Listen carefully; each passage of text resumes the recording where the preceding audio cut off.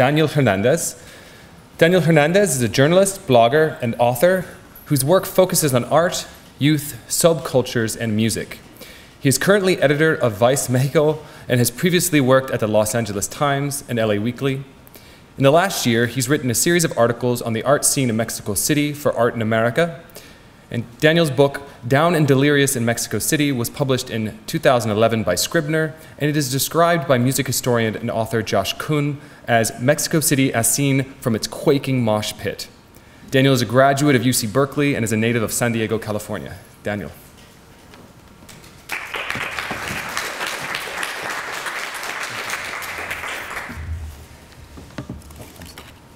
That's good. Or actually, let me... I'll let you drive it. Okay. Okay. Let's see here. Thank you. Thank you, Ian. Thank you, Winton Bell Gallery staff, Ian Russell, and congratulations, Vincent, on your solo debut on the East Coast. I saw that. And thank you, Monica Muñoz, incredibly brave and courageous work. I was really stirred by it. I'm going to start today by talking about a film that I saw recently, and I'm just going to pull up an image of it. This is a still from the film Heli. It is by Amat Escalante. He's a Mexican filmmaker. And it did well at Cannes this year. There was a director's award given to this filmmaker. Previously, he did something called he did a film called Los Bastardos, which was a depiction of a violent situation with an immigrant in Los Angeles. And this scene in particular really caused a stir in the film press and in the headlines because it depicts, in a single shot, with some incredible special effects, we all assume, in which a man is castrated by fire while hanging by his bound hands from the ceiling of a living room, as you can see here. And in the scene, there are children playing video games and a TV right there. And through that door, in a moment, a woman, I imagine the mother of this torturer, peeks in and kind of takes a look very casually at this torture sequence that is occurring. She's glancing emotionless from the kitchen. This is a drug war killing, one of the more than 100,000 by the most liberal or accurate accounts and counts of the drug war violence in Mexico. And it shows a sort of casual, everyday cotidianidad, that we say in Mexico, of the kind of violence that is occurring in Mexico today. And I wanted to emphasize and highlight the position of this man as he is being abused and tortured, because it directly reflects one of the paintings in Vincent's show of a man who appears to be hanging like this. We'll come back to this, and next I wanted to talk a bit about how I got introduced to Vincent's work. In about, I think it was 2001, is that correct, Vincent? Yes. Where is it? No. Sorry. There it is. This is how I was introduced to Vincent work, and he'll be talking about it more, I think, in his presentation. This is Kill the Pachuco Bastards. This was a piece that appeared in the traveling exhibit, a very groundbreaking exhibit called Chicano Visions, Painters on the Verge, which was organized in part by Chich Marin. And I think, in my personal opinion, this is one of the most important or significant paintings to emerge from our generation, and in particular is one of the strongest pieces of work that I've seen in many years, and it shows, as the script here mentions, the Zoot Suit riots of 1943, centered in Los Angeles, but which actually occurred in many cities across the United States, which was an outburst, an eruption of violence towards Chicano, Zoot-suited Pachucos, initiated and carried out largely by, in many cases, by servicemen returning from World War II. This was when I first saw this piece, an incredibly impactful painting. It's very large, and I felt when I first saw this that there was a painter my age who was speaking in my language. Even though it was a historical piece, this display of violence, this excess, this over-the-top, including the sexual violence of these rapes or attacks that are occurring in other corners, really sort of grabs the historical violence that we felt in some way that has been occurring around us for generations, if you look at the whole scope of Chicano history. Vincent's work, I think, has always been politically engaged and politically aware. But what I find so striking about what he does, and especially the Strangest Fruit show, is that he takes these incidents and these periods of conflict and of outbursts of racial hate and discrimination, and places them in a contemporary framework with the use of models from his life, including friends and neighbors and people that have worked with him. That's something that you'll see in the show. As Vincent will explain, the pieces are depictions and referencing these lynchings and forgotten, erased lynchings of Mexicans in the Southwest using his own contemporaries. So playing off of that, I wanted to mention a few other artists or show you some images that I dug out that I think play similarly with what Vincent has been doing, and which he does so well in this new show here at Brown. One is the work of a friend of ours, a friend of his, Oscar Magallanes. This, I think, is a print, and it's called The Fruit of NAFTA. And Oscar is a Mexican-American printmaker and artist and illustrator in Los Angeles. These are pieces, I should say, by Marta Pacheco. She is a Mexican painter and illustrator. She's based in Guadalajara, and she recently had a show at the Modern Art Museum in Mexico City. What Marta does, and similar to what Vincent does, is she takes archival material, oftentimes forensic evidence from, and I will be showing some tough images here. My ethic, I think, is to confront audiences with this type of imagery. She takes forensic evidence and paints it in this, again, very hyper-figurative, realistic fashion. That's a detail of that same piece. Also a hanging person. My apologies for these being so small here.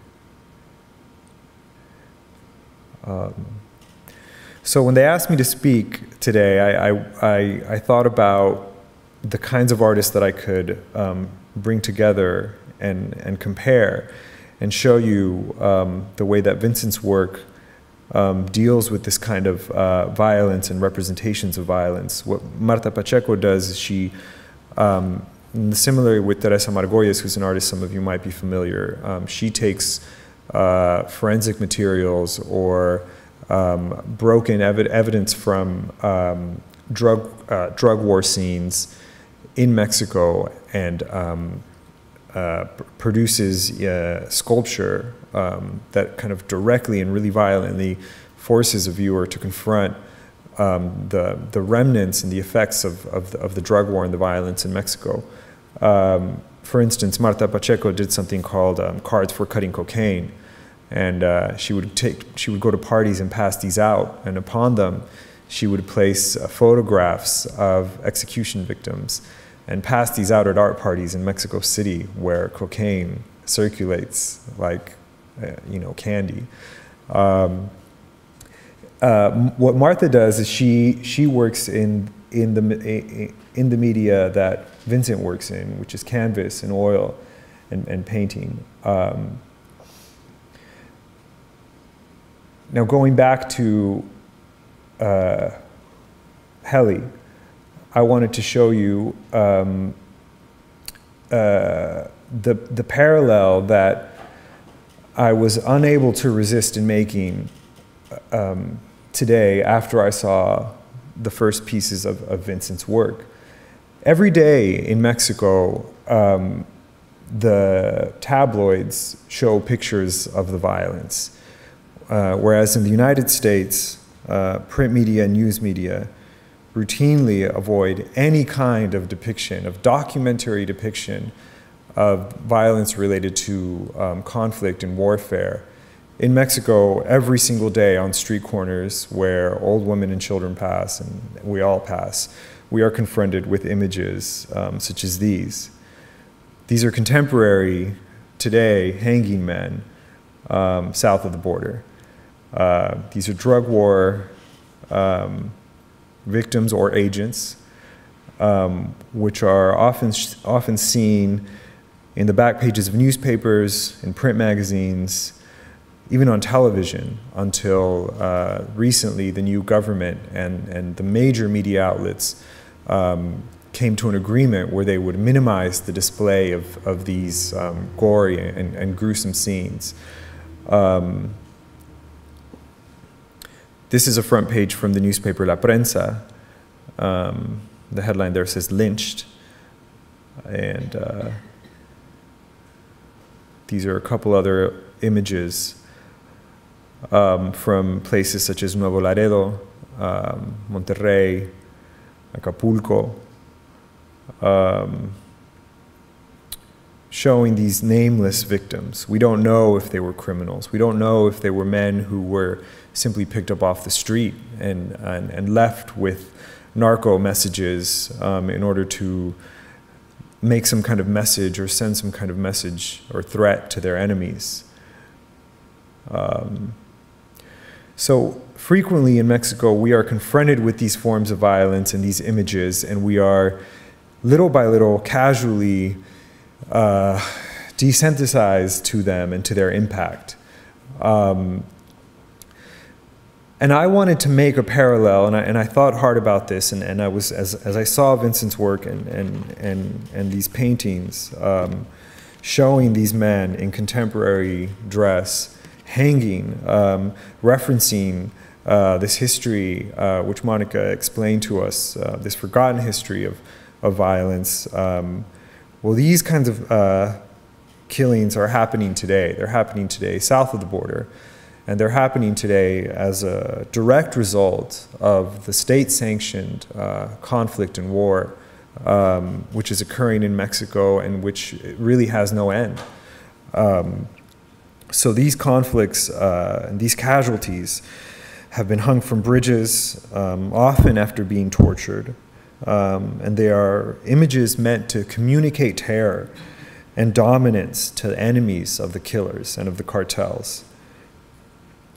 And so while U.S. news outlets generally avoid displaying this gore and this spectacle, in Mexico, the papers are, again, routinely decorated with these photos of unidentified bodies, criminalizing the victim and sort of acting as agents of the messengers of the perpetrators of this violence. It is an everyday parade of grotesque imagery, and I think it reminds me of the phenomenon that that Vincent is depicting in his new work. Here's another image. These images often, for years, as I've grown accustomed to seeing them, they would depress me, they would frighten me, they would give me nightmares. As a reporter, I would often find myself going into El Blog del Narco, which is a clearinghouse of every single documented killing and execution in Mexico's drug war. And just getting a kind of barrage of images of violence such as these, which completely dehumanize the victim and little by little begin to dehumanize the viewer. So going back to this film in Heli, in this scene, oops. That's right here. When this scene was occurring in the film, and I'm sitting there in Mexico City at the National Film Archive, and some people were walking out in other cities in France and in Russia. When they showed this film, people were so deeply offended and frightened by the scene that they would leave. In which case, they would have missed the capstone to this moment, which is when this man is hanged. And I turned around and I took a look at the audience that I was watching this film with, and it was mostly young people, university students, and everyone was blank, witnessing something that has become every day in Mexico. And I try not to lose the shock and lose the sense of terror, because when you do that, you kind of lose all sense with what is occurring. This is an incredibly moving and incredibly shocking a film, and this man, by most accounts, is innocent, as he is presented in the film, caught up in a terrible situation and fueled by his naivety. Here's another still from the film here, sorry. So I wanted to argue with you today that these scenes of violence that Vincent depicts in his work and Monica is dealing with in her research are ongoing, and they reflect the terror and the violence that we are witnessing and in some ways even engaged with in a globalized world. The violence in Mexico may not be a result of, is not a result of racial hatred and racial discrimination and strife.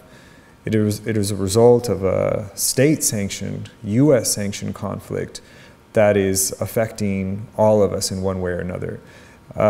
In Mexico City, and in many cities in Mexico, we don't deal with scenes of grotesque and brutal violence, but we are delivered them. We are fed these images in a way that makes us all complicit with their carrying out.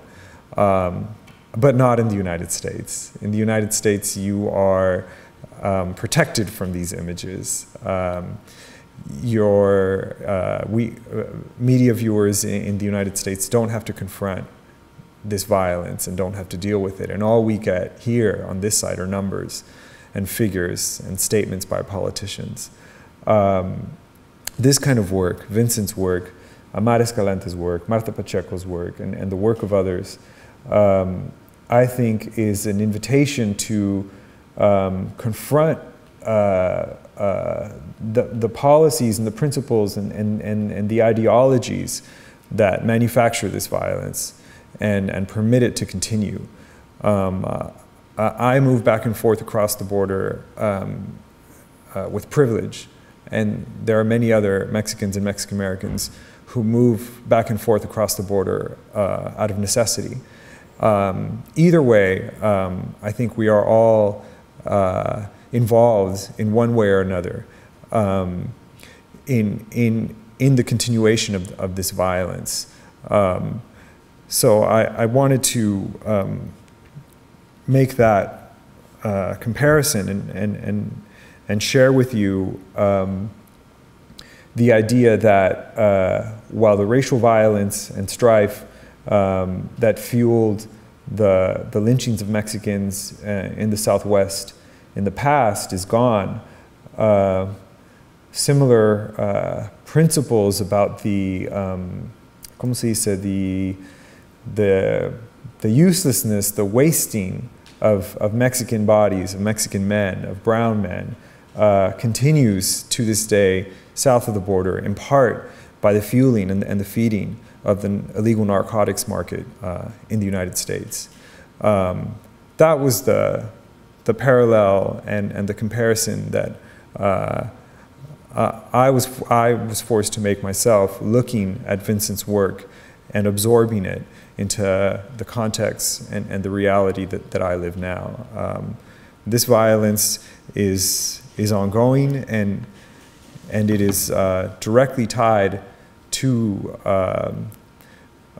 policies that permit militaries and governments to engage violently with populations. So I wanted to keep my talk today short and open it up to questions or comments. Yes. The question I have is that the pictures that are circulating in Mexico seem quite different from the one that Monica just showed us, right? The ones that Monica just showed us were pictures that circulated among the perpetrators, right? And this seems to be circulating among the victim populations or what have you. And so I was wondering if you could talk a little bit about that. And also maybe touch on a question I did give to Monica, which is like that really particularly gruesome photo that you showed. Not that I want you to go back there. The front page. Yes. I mean, that's obviously used because that sells, right? The Right. newspaper needs to sell. You don't need people to but it sells. And so what does that tell us about the fact that these gruesome, pictures, the ones that are the most gruesome actually, are the ones that are selling? So, not that I want to make necessarily that presumption, but that's what it seems to suggest, which shows. Well, I think that it's getting to a question about the consumption of violence and why we're attracted to violence and why audiences are attracted to gore and to gruesome representations of other people's deaths. I don't know particularly how to answer that, but I think that Mexico and within Mexican culture, there is what a lot of people call an intimacy with death, or a kind of, the closer you keep death, in a way, the more protected you are. The closer you keep death to yourself, in a way, the more protected you are from it. And that gets to why La Prensa sells so many newspapers, and to why Saint Death, the cult of the Santa Muerte, is such a popular religious icon, and why Day of the Dead, which is coming up, is probably the most popularly celebrated holiday in Mexico and increasingly in the United States. In Mexico, there is an everyday play and awareness of death that I think directly contrasts with the tradition in the United States of avoiding death and avoiding the topic of death or keeping death at a distance. I see it also not only in the coverage of the violence in Mexico as it continues, but also in popular customs such as funerals and obituaries and the way people remember people who have passed. In the United States, death is treated, I feel, coldly and with a distance and with almost a desire to barely even touch it or deal with it. And in Mexico, funerals are themselves spectacles of emotion and outbursts. So I think that gets to a question of culture and a question of what sells in the media. And this is a debate that we deal with every day in the news media, also south of the border, because we have to ask ourselves how we cover a conflict without losing its context, and how we cover a conflict without losing touch with the victims and how it affects everyday life. So yes, I think there is a fine line to play. You don't want to play into the methods and play into the goals of the killers and the executioners, but you also want to keep documenting, and you want to document the aftermath and the violence that's inflicted on the victims and on the survivors. So that is a question that gets to political motivations as well, because increasingly, as media outlets in Mexico also begin to self-censor, we are reducing the flow of these images in our daily lives, and by that, the question now to us is: so are we losing touch with what is actually happening in the country? Would you just maybe spend a minute comparing and contrasting the graphic images that the Spaniards did of their mistreatment, their maltreatment, their torture and executions of indigenous peoples in the 1500s is what you're showing? Good point. Yes, so after the conquest, there were instances and there were highly detailed records of how the indigenous people were killed during the conquest, as there were in Aztec codices that survive or that were done or completed after the conquest, in which both the dismembering and the executions of indigenous soldiers and indigenous men, women, and children, really, as well as the arrival of smallpox and how disease killed 10 times more than swords and lances.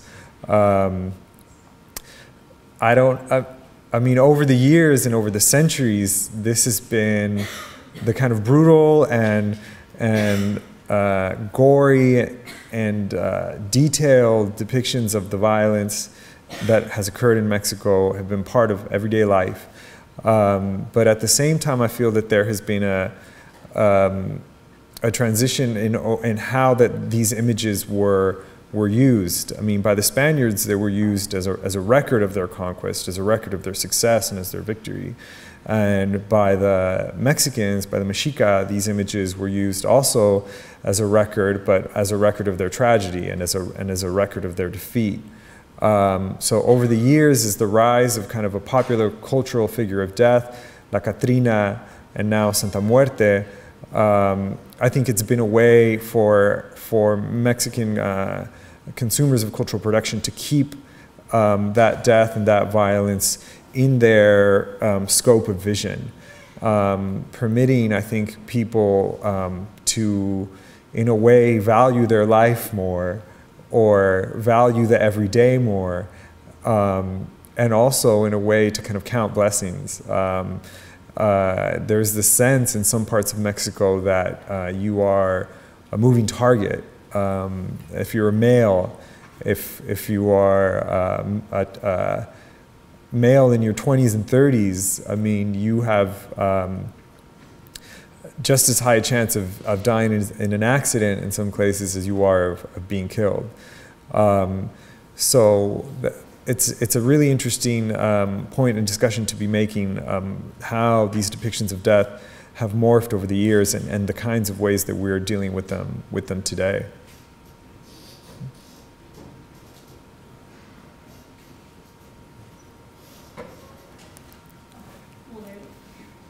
I have one more. I Yes. want to know what I thought the artists who handed out postcards with the pictures at a cocaine flowing party was an incredible act. Right. Do you know what the response was from these people? It's a really good question. I think that happened in the in the mid-90s. Teresa Margolles is a really interesting artist because some of her recent work still deals really directly with the effects of the drug war in people's lives, and often when they don't want to see it. But she also kind of moves into darker, more morbid territory. One of the first pieces that I saw myself in Mexico City when I first arrived there after college, looking for a scene in a community of creative people, was she gathered us all in a gallery that was completely empty. The grates of the service door opened, and a cement truck let its chute down, and immediately cement started coming into the gallery space and trapping us in the corners. And within a couple moments, we had been informed that the water was, the cement was mixed with water that had been used to wash corpses in the Mexico City morgue. And another piece that she had done, I think a little bit after that, is she filled a room and blew bubbles in it with bubble machines, and the art viewer walks through this room and then is informed that the bubbles are made with water used to wash corpses in the morgue. So she is a violent artist herself that forces us to confront things that people don't usually want to confront.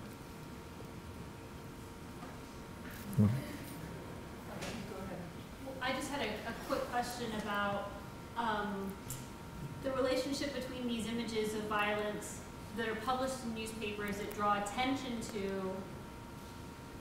you know, these drug battles and the sort of the messages that are being sent out by these different cartels, and then the absence of images of violence.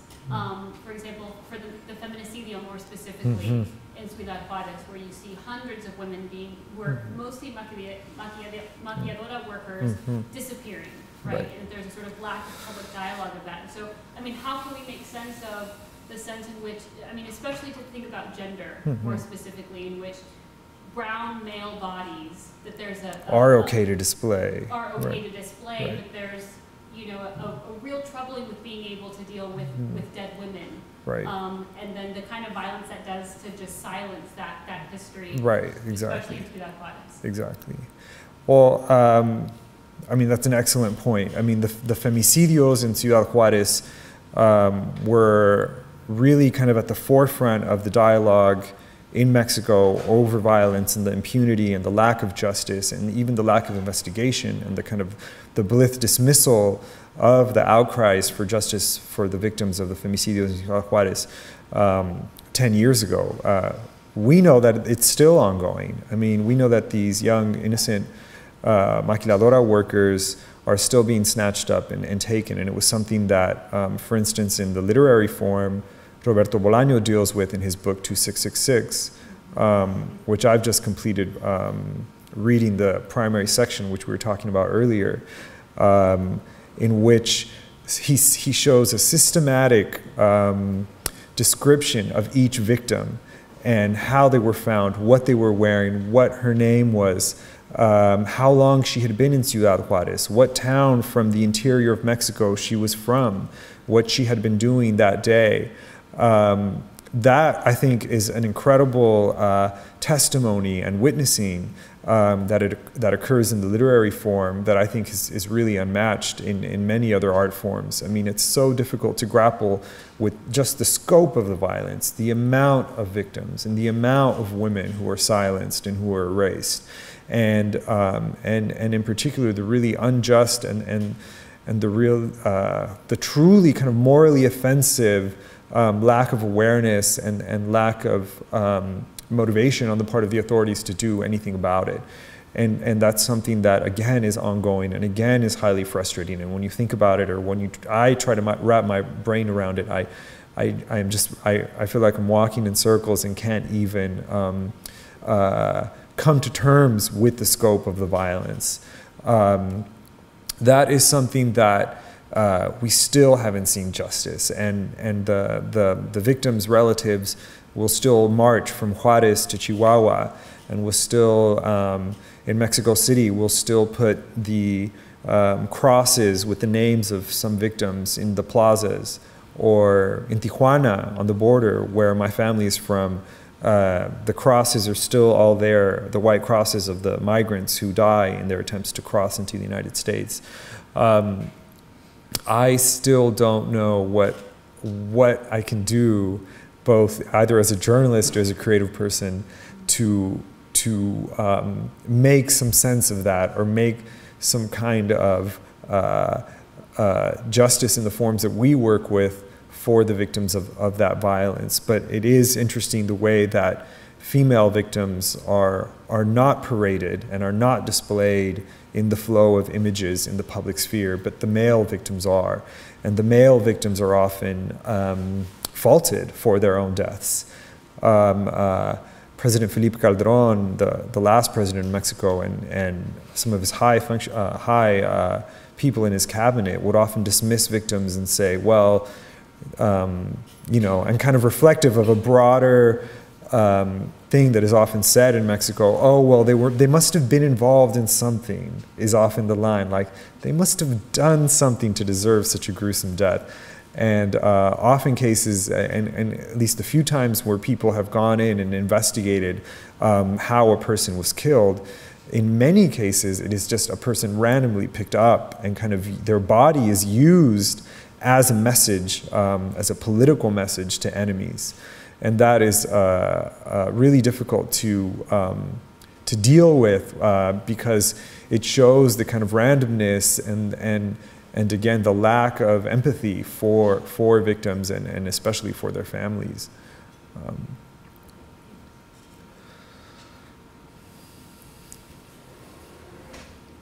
Just flew in from New Orleans yesterday, so I think, thank you all for these presentations so far, and I'm looking forward to more. I've been doing some work in New Orleans on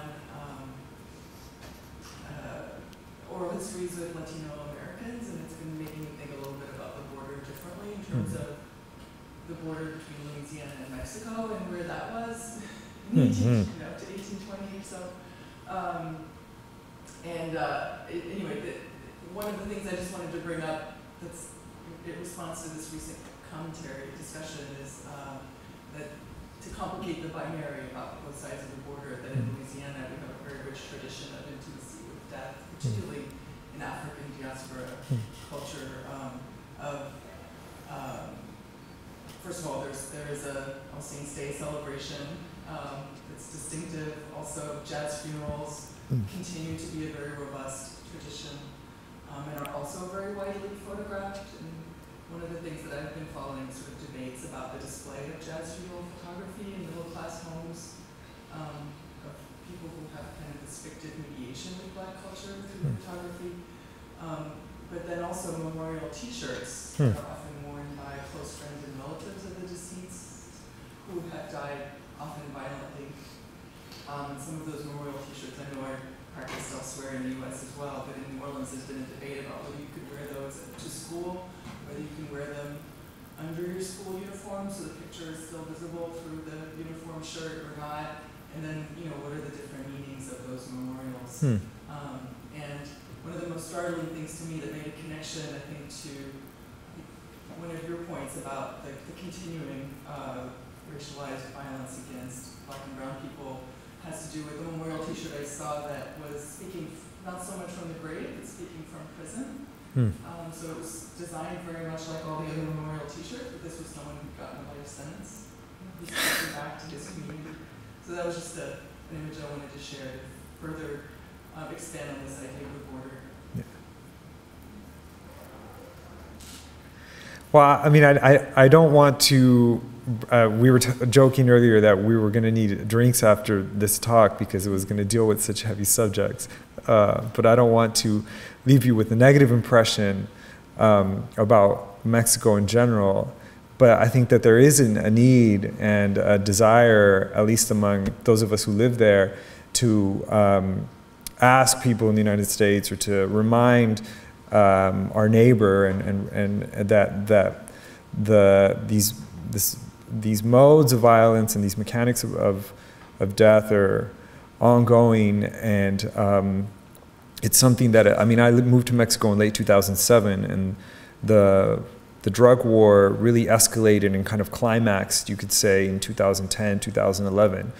And now the media line is that it's Mexico's moment, and Mexico is the land of opportunity, and Mexico is kind of back in action, and it's a place to go, and it is a place to go. It's a wonderful place, and it's an incredible place, and it's an incredibly rich place. But to ignore or to minimize the ongoing war, because it is still a war, I think is hurtful to Mexico, and I think is as violent as some of the policies that permit the drug cartel war to continue.